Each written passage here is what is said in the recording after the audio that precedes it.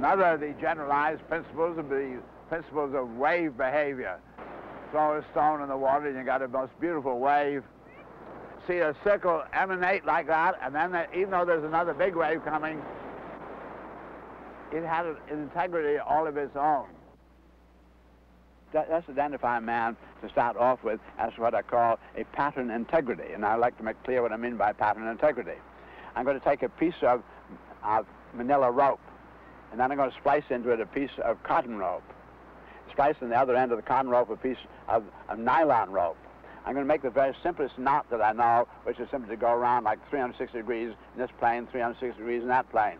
Not going to pull it tight. There's that knot where the rope has not done this. I have done it to the rope. Then I can slide this knot right along. It's still a loose knot. I haven't pulled it tight.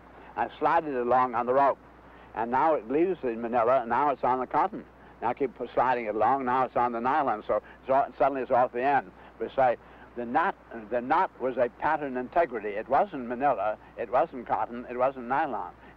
Cotton and nylon and manilla, any one of them were good to let us know about its shape, what its pattern was, but it was not that. It had an integrity in its own. We drop a stone in the water, and the most beautiful circular wave emanates. And I then try it in milk, and it works as well. I try in kerosene, so I discover that wave is a pattern integrity. And then the next thing that I try is say, I'd like to know about that wave apparently isn't just water, and it isn't milk, and so then I try sprinkling sawdust all over the water very neatly, make beautiful film of sawdust. Then I drop one piece of red popcorn on it, and I put a transit and a moving picture camera very carefully aimed at that red popcorn. We drop the stone over here in the water, and the yellow sawdust makes a wave, and suddenly the red popcorn goes out from the center of the earth, into the center of the earth, comes right back where it was.